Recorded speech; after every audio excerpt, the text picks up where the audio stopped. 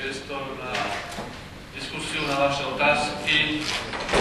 Približne pol hodinu, budete dobre, tak možno aj to dlhšie. Keď sa pripravíte, vás musím povedať, že každý, kto sa prihlási, čím skôr, tak mikrofón k nemu pokutuje. Prosím vás, povedzte, v akom jazyku sa spýtate a využite čas na konkrétnu otázku maximálne teda nie 2 minúty, aby vyšlo na čo najviac záujemcov. Takže kto má záujem, nech sa páči, prihláste sa. Uvidím, čo to bude.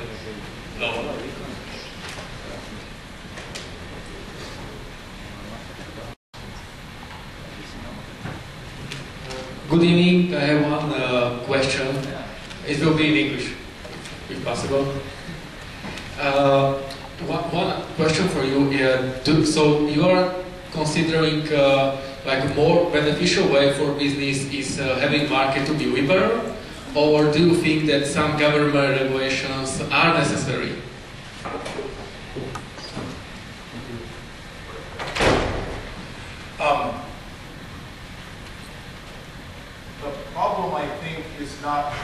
The problem, I think, is not more or less regulations, but regulations that force businesses to compete rather than to create rents.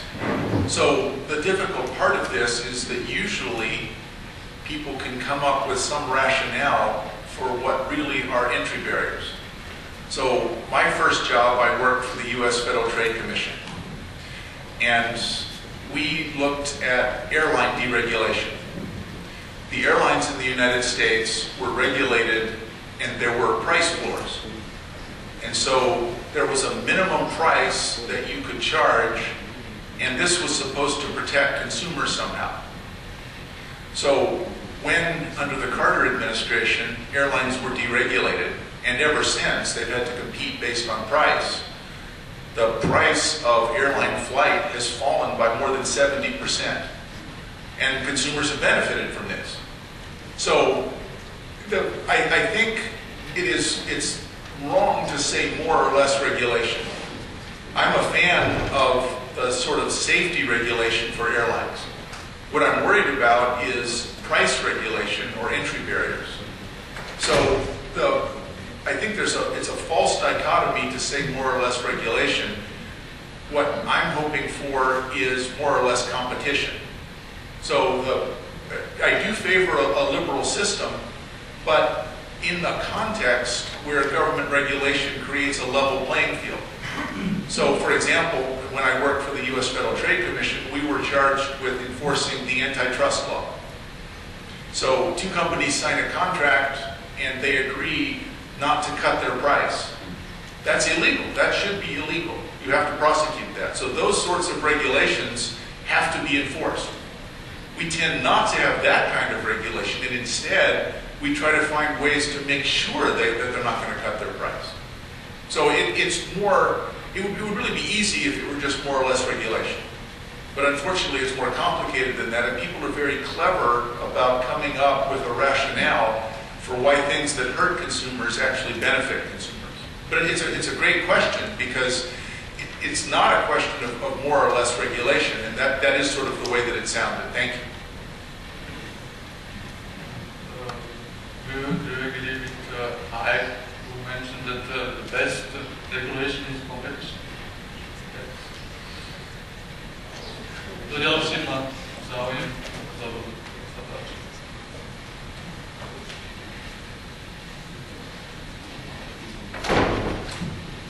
Dobrý, položím otázku v slovenčine. Legend. Chcel by som sa spýtať takto, akože v podstate to, čo ste hovorili, myslím si, že vychádzalo z toho, že vlastne je nejaký identifikovaný zamestnávateľ alebo majiteľ tej firmy. Čo si myslíte, že by prospelo ako morálnejšiemu správaniu sa akciových spoločností, lebo vychádzam z princípu, že spoločnosť, kde konkrétny vlastník sa chová morálnejšie ako teda akciová spoločnosť, čo by podľa vás prospelo správaniu sa, teda prispelo k morálnemu správaniu sa akciových spoločností?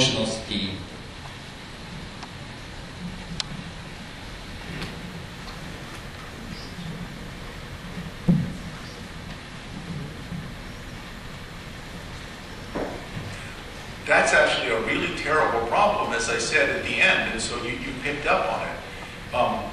My system works best if there were a single identified person, the entrepreneur, who's making decisions and can decide what to invest in, what prices to charge. If you have a joint stock company, you have a fiduciary duty.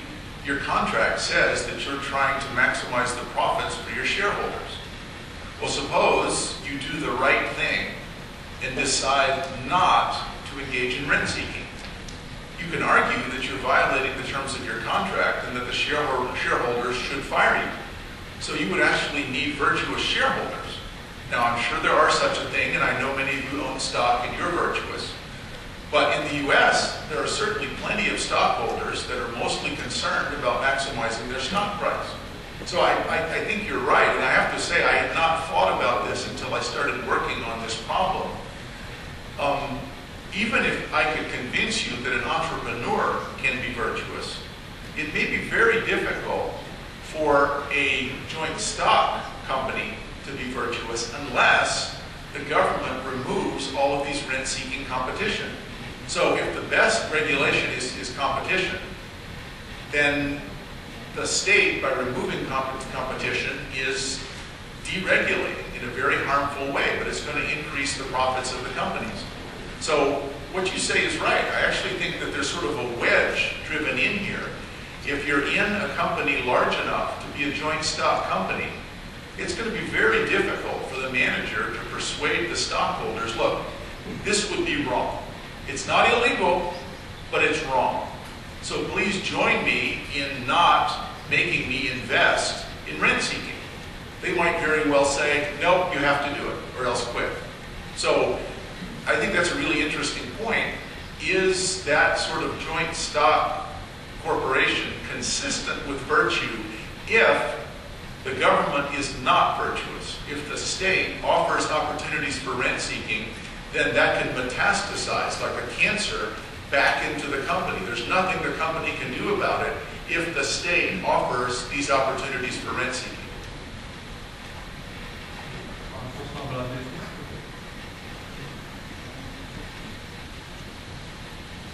So my question will be in English, if it's all right.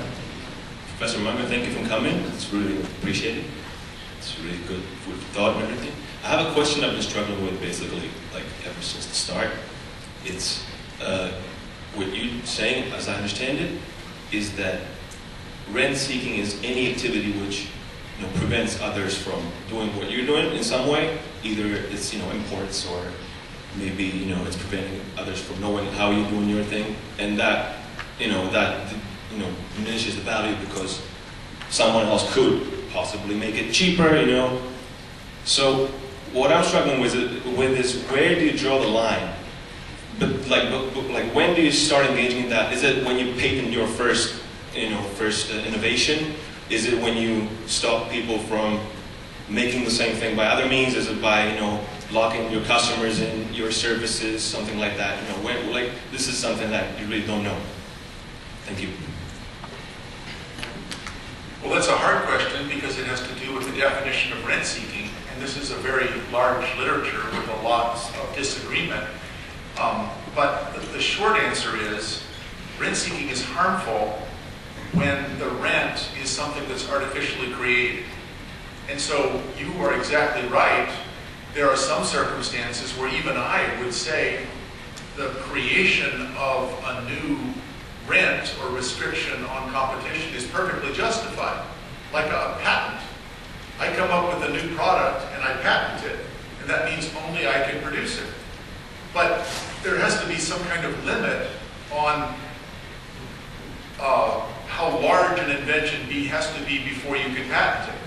So if I come up with something that's genuinely new, you can't immediately just make the same thing because otherwise my incentive to create it is reduced. But in that case, I'm patenting an innovation that's actually of value. Whereas a rent is something that's of no value except for its restriction on competition. So it might be, we say that there's only 2 automobile companies and no one else can make a new one. There's no new product there. No new auto company can come in And we didn't make new autos, we just said we're going to restrict ourselves to this. So we see where this is a problem in the United States. Software companies, and to a lesser extent hardware companies, have to deal with patent trolls.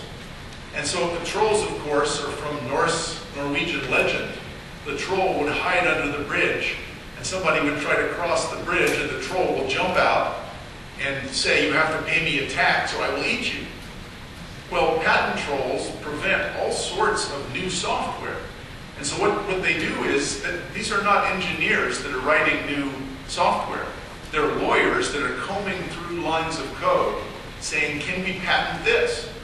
And one of the things that was patented briefly was the idea of double-clicking. So someone patented only 5 years ago being able to double-click on a website. Well, lots of people had double-clicked. No one had patented it before. It wasn't innovation. So I don't know where you draw the line. You're exactly right. But that's the line that we have to argue about. As often happens in the law, that's the key line. But if it creates value, you probably should consider creating a patent or something like that. If it's just double-clicking or it's just restricting entry, then no. So I can say what the two ends are. I have a hard time saying where the line is.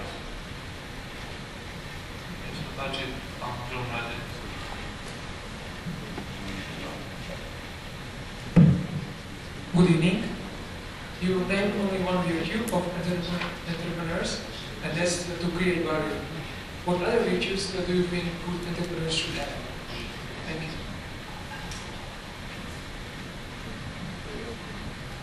So the question is, what other qualities should a good entrepreneur have?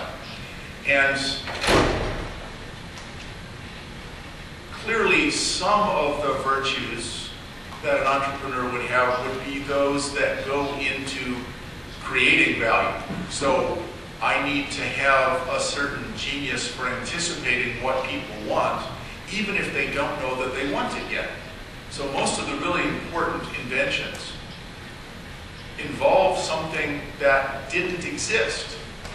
So some inventions, like the steam engine, were just the product of the accretion, of the accumulation of physical principles.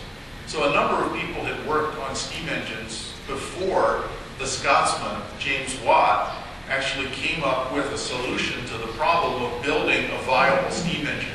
Now what it took to be viable was that it created a substantial part of the energy that you were burning.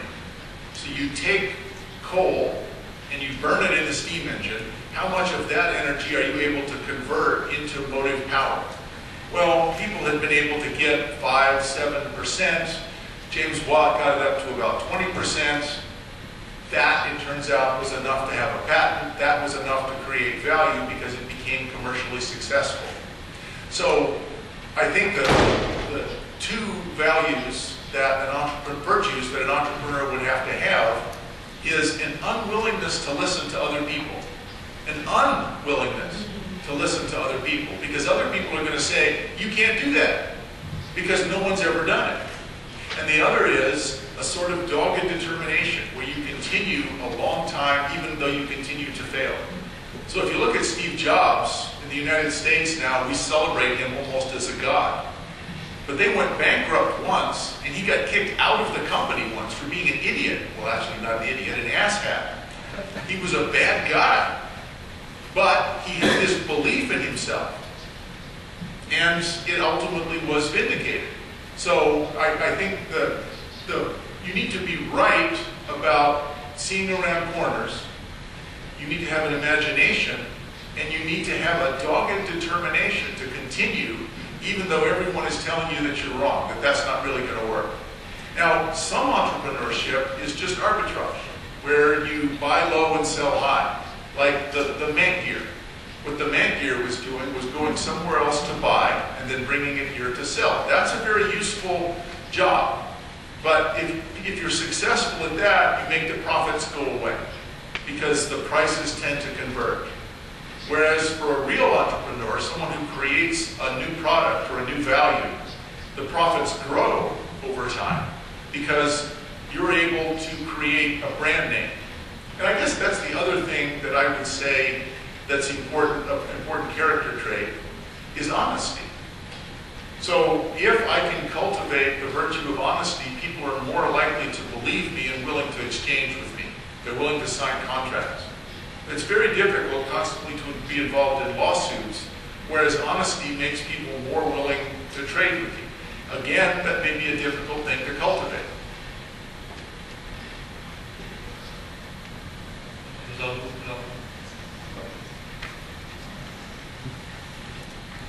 Podvečer. Takže ako študenta práva ma zaujímala, teraz zaujala skôr časť o lobizme a o práve, pri všetkej úcte k výhrade ekonomickej časti. Ale chcem sa spýtať túto otázku. Lobizmus. Generuje teda lobizmus za predpokladu, že tá investícia do neho a do právnikov výrazne prevyšuje tú investíciu do inžinierov, ktorí vidia za roh, ako ste povedali. A možno taká podotázočka, že či sa vo svojej práci venujete výhradne lobizmu. A ak áno, tak by som si tú štúdiu alebo vašu prácu veľmi rád prečítal.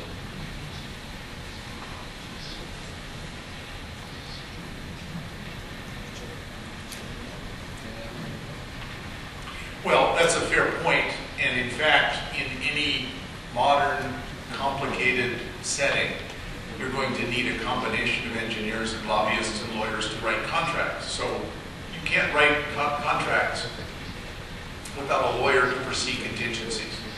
And being able to write contracts is an important part of any entrepreneurial venture that's bigger than two guys working on a computer in their garage.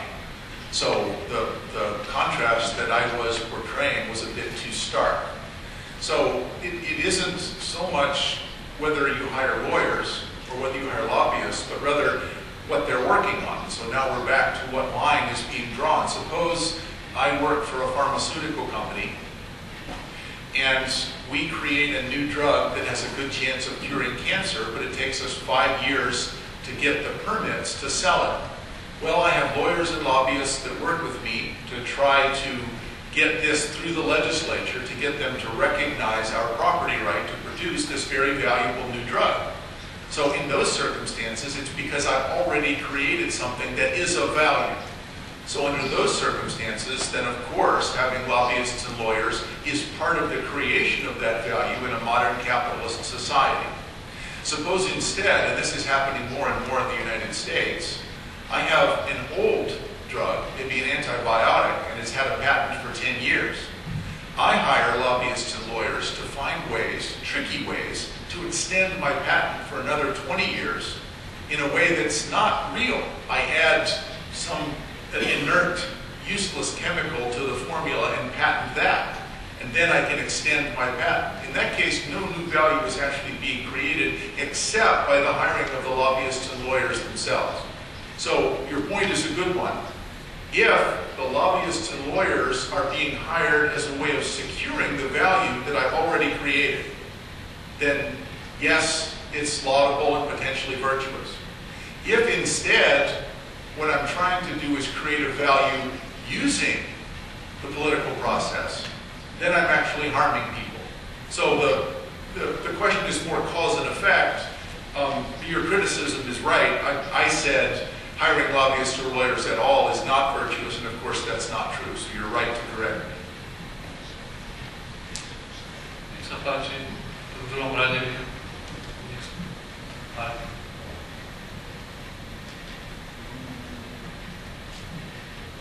Good evening. I will ask a question in English. I would like to know, you were talking about virtues of entrepreneurs, and one reason why we have this discussion is because the entrepreneurs have very low reputation among the public and in the politics. Who do you regard to have the main role in changing this process? Should it be, or could it be done by politicians, or is it the role for a public to try to pressurize, or perhaps, and this is mainly probably the biggest part of my question, whether the honest entrepreneurs, the virtuous ones, can and should distinguish themselves from the rent seekers, and if so, how? And whether you see this as a plausible way to move forward. Thank you. Well, that was at least 4 questions, and they were all very good. Each of them was very good. I'm not sure I'll be able to answer all of them. In the US, and this is odd, this is much more true in the US than it is in Europe. The tradition in the US is if an entrepreneur is successful, he creates some kind of foundation and then they give charitable contributions. This, for some reason, is almost unknown in Europe. So the Ford Foundation or the Gates Foundation. So Bill Gates, the creator of Microsoft, no longer is involved in the making of software, but he works full-time in making contributions. And I think most people would say that Bill Gates has changed the world twice. Once by creating Microsoft, which, you know, part of what they did was rent-seeking. An awful lot of what Microsoft did was try to ensure by lawsuits and other things that nobody else could license anything like their software without paying for it, even though he basically stole Windows from Apple. So the Windows operating system looks a lot like the old Apple operating system in the sense that, you know, you have a mouse, you click on something on the screen. Well, maybe that was rent-seeking, but since Bill Gates has used the money that he had to make contributions, I think it's odd that we tend to think, and you're right, what you said is right, we tend to think of entrepreneurs as being bad people unless they become philanthropists. Well, it's as if they're trying to buy back people's favor. The question is how to make people think of entrepreneurs as being good when they're just entrepreneurs, when they're acting as, the question is that possible? Not Bill Gates, who then becomes a philanthropist and now people admire him. I think the answer is provide fewer political opportunities for rent-seeking, but also we need to celebrate the people who do earn profits as a result of creating value. So I think the mistake that we make is we paint with too broad a brush. Anyone who makes profits must be a kind of vulture or a bloodsucker because profits are evil. That's just not true. Profits can be a sign that you've created a lot of value. That's why I like the story of the itinerant padre. This is someone that created a lot of value through many voluntary exchanges. See, what you need to do is look at where did the profits come from. So, I think you're absolutely right. One of the reasons I work on this question and I like to go out and give talks about it is to create in people's minds at least the possibility that someone who earns profits is also a good person, not in spite of earning profits, but because of it.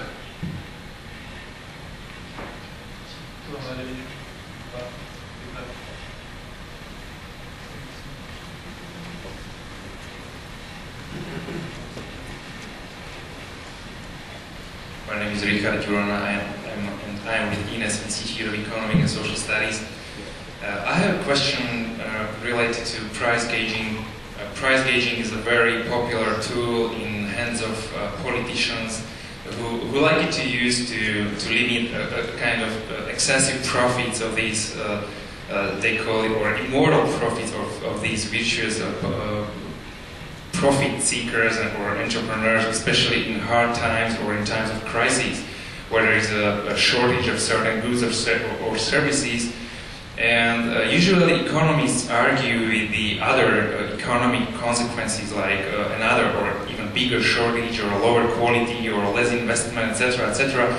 But there is also a strong ethical line behind this issue, and you often touch this in your podcast. So I would like to ask you to elaborate briefly on this. Well, in a microcosm, that's sort of the whole profits question in one fairly quick little package. And so the reason that I work so much on price gouging is exactly the reason that you raise, that if I can convince people that charging high prices might be consistent with virtue, then I've made progress. And so far I think I haven't convinced anybody. So let me give it a shot. In the US, and this may well be true here, I would be interested in hearing, but in the US, if there's been a natural disaster, a storm, a flood, an earthquake, then there are laws that say you can't raise the price. Many places you basically can't raise the price at all. And if you do, it's called price gouging. Now, From an Austrian economics perspective, the price is a signal. And the price does two things. One is it signals to other people that this commodity or resource is desperately needed in this location. And the other is it gives outside people the incentive to bring it from where it is to where it's needed. Those two things are really valuable. If you have a law that says you can't raise your price, neither one happens. There's no signal that says we really need it. And no one has any reason to bring it except charity. And so the odd thing is, I've written a lot about this actually. In 1996, Hurricane Fran hit my city, Raleigh, North Carolina, the state capital of North Carolina. All of the trees basically in the city were knocked down. The power was out for weeks. And some young men brought ice to the city, ice, frozen water. They brought it to the city and tried to sell it at a high price. And they were arrested because they were selling it for $11 a bag and they bought it for $2 a bag. Now, who is more moral? Somebody who watches on TV and says, oh, that must be terrible, and does nothing. Or the people who get into a truck and take to this desperate city the commodity that they need. We think the people who do nothing are more moral. That seems very paradoxical. It's fine to sit at your house and do nothing. But if you take this product that people need and take it to them, and it's like the Munger, at great risk to myself, I had 3 shipwrecks. Well, maybe they had a flat tire. They had to drive a long way. They had to use chainsaws to cut their way into the city. It's true they chose a high price. Why was the price so high? It's because people needed it, and because the state was arresting people who were trying to sell ice. We actually made it illegal to try to help people. So I think that in a nutshell, in a small package, this problem of high prices is really what people don't understand about markets. And here's how it works. In order to have low prices, you have to allow high prices. In order to have low prices, you have to allow high prices. Because when the price is high, it does two things. It signals to other people that you need it, and it gives them the incentive to do something rather than to do nothing. So it's odd that we think the people who do nothing are more moral than the people who try to help, even though the people who try to help are motivated by profit.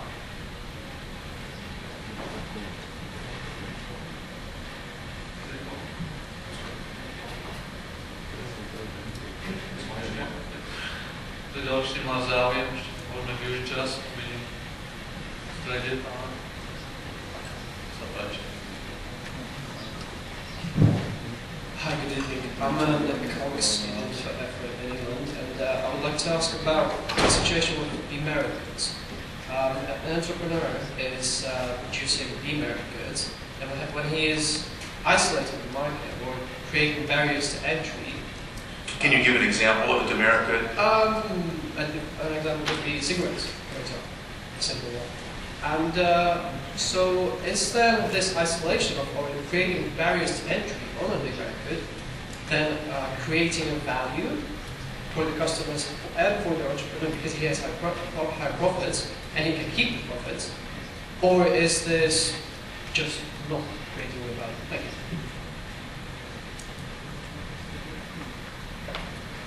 Well, cigarettes in particular really are an interesting example, and the U.S. has had contradictory programs about this for a long time. Demerit goods tend to be mature, and they are goods where little innovation is still possible. And they tend not to compete on price, because the government likes the price to be high. And if anything, they charge high taxes, sin taxes, in order to dissuade people from buying it even more. So I think demerit goods are probably not a very good example of my definition of entrepreneurship. What they're trying to do is protect their market share. And the state is often complicit in this. So again, I live in North Carolina. North Carolina is the biggest tobacco producing state.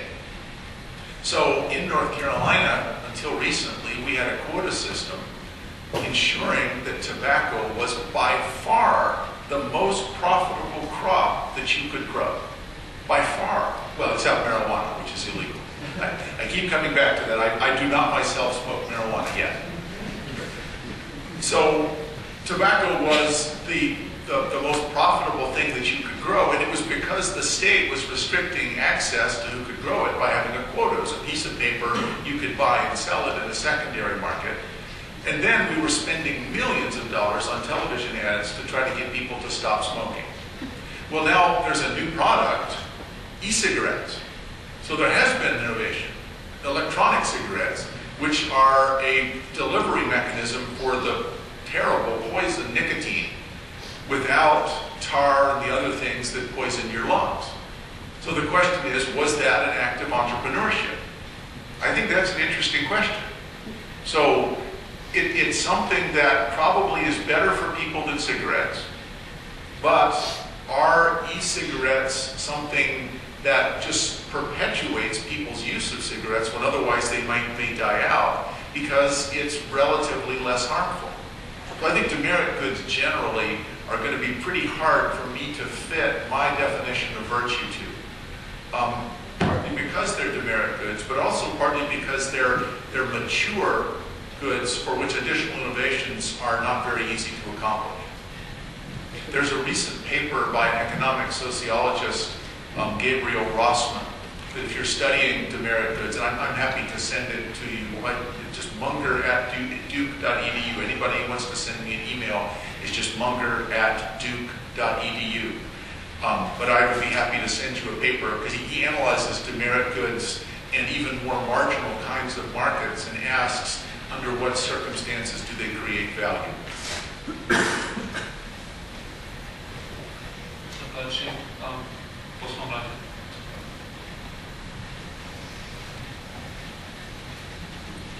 Dávam po slovenskej otázku. Dobrý večer, prajem.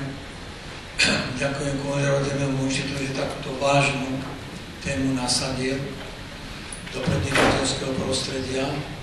Totiž to preto, lebo ja tiež publikujem v tomto duchu, ja publikujem kultúra ekonomiky, ekonomická kultúra troška širšie, hutnejšie a zaraďujem tam i také veci, ako je morálka, ako je primeranosť, hodnoty, pravdivosť, spravodlivosť. Ja by som chcel opýtať pána profesora na tú skúsenosť, ako on hodnotí, keď vie, má nejaké akty a porovnáva USA a Európu, keď sa to dá nejako povedať, kde je kultúra podnikania iná, v akom duchu je podnikateľstvo, lebo ja si podnikateľstvo predstavujem, že musí byť všetko v rámci legislatívy správne, spravodlivo, ošetrené, aj ten zisk musí byť primeraný.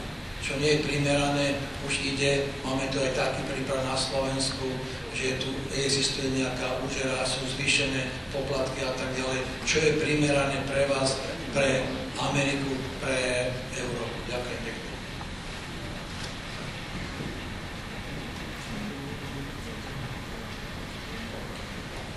Well, there are actually two very good questions that were asked there. One was about the difference between the U.S. and Europe, and conceding that it's unfair to generalize them still, to the extent that you can generalize what is the difference.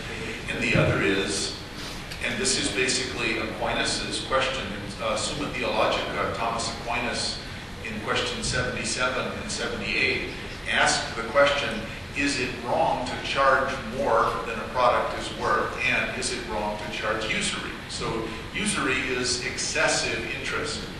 Well, it sort of begs the question, doesn't it? It's already excessive. I agree it's wrong to charge excessive interest. The question is, how much is excessive? So let me look at the first question. The difference between the U.S. and Europe is shrinking fast. In the U.S., there was a much more entrepreneurial culture. One of the things that I taught in Germany in 2009, and I taught a sort of business and sociology course in Nuremberg, at Friedrich Alexander University in Nuremberg. And I tried to do some analysis of business startups. And business startups are almost unknown in Germany compared to the United States. Now, most of the ones in the United States fail. It's not like they're successful. But if you go to a German business school, you're much more likely to work for a company like Siemens or some large corporation and work as a middle or upper management and kind of rise.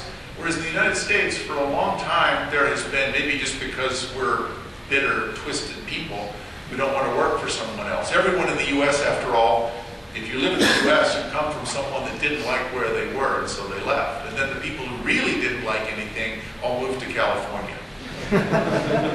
So they moved again. Even the U.S. wasn't weird enough for them. They had to go to California. So California has long been an entrepreneurial hotbed. But if you look at the number of startups, it's far less likely that people now coming out of business school try to start something. Now, it is true, it is still true that engineers and other people may try to patent something, but they're not really trying to sell a new product. What they do is they come up with an invention and patent it and then sell it to an existing company, which is something quite different.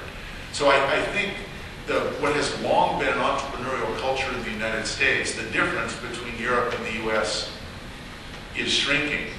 The other question was, what limits, what parameters should be legislated about morality in markets? And I'm actually of two minds about this. For prices, I tend to think that trying to legislate about price restricts its price's value as a signal. But there are other considerations, and most countries do have usury limits. In the United States recently, in many cities, we have had a rash of companies that open up, and it's called the payday loan industry. The payday loan industry. So you know you're going to get paid on Friday. So you go on Tuesday and you say, my paycheck is going to be $250 US, and you get a loan until Friday. So they give you $220 US, and so the interest is $30 on $250 for a period of 4 days, which is a very high interest rate. And the question is, should that be illegal? Well, let's suppose you think it should be illegal. What does the person who's trying to borrow the money do? What happens? They go to some black market provider who charges at least as high an interest rate, and if they fail to pay, kills them or breaks their legs. The problem is the desperation of the person who wants to engage in these sorts of loans. So much of my work recently has been precisely on the morality of desperation in markets. And I actually found it to be a much harder question than I expected. I went in as an economist, and as most economists, I expected, I will analyze this and I will announce the truth to a grateful public. Well, it doesn't work out that way. It turns out that there are, I think, legitimate moral considerations that you have to take, I think, a more nuanced views than many economists take. Still, the problem is, let me put it a different way. Let me give a different example. Many of us would say it's wrong to sell your kidney. So suppose that I'm really desperate and my daughter, I'm very poor, my daughter has a terrible eye infection.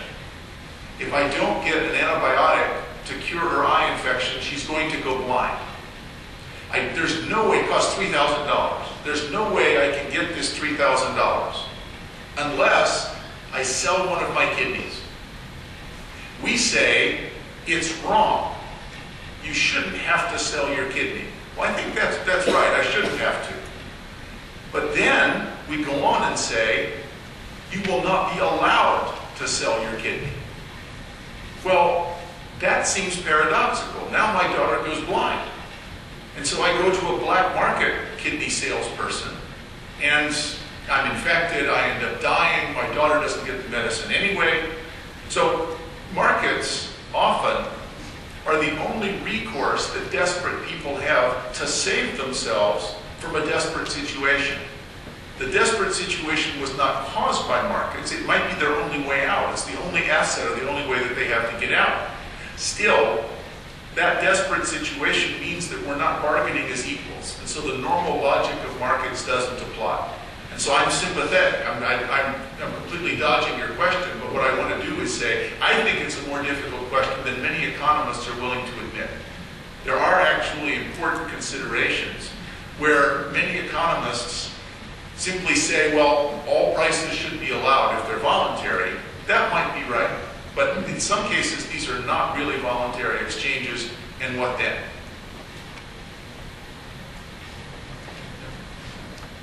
Čas je vzácný a pomaly sa aj naplňa. Niekto nemá naozaj súru potrebu, myslím, položiť poslednú krátku otázku, tak by sme pomaly končili naše dnešné stretnutie. Chcem poďakovať ešte raz našim partnerom, chcem poďakovať vám za účasť, že ste prišli.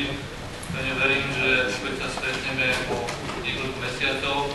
A preto všetkým chcem poďakovať nášmu zásadnému hostovi za jeho